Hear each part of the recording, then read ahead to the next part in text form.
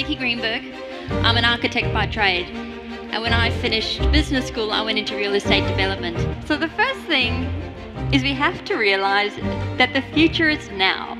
So when we're designing, we need to be thinking in this very innovative way. You are a futurist and a thought leader on the real estate industry. To create the future, first you must imagine it.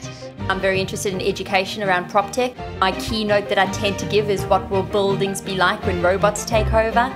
And as an industry, I want us to be talking more about how are we designing buildings for the future. I will guarantee one thing, it may not be educational, but it will be entertaining.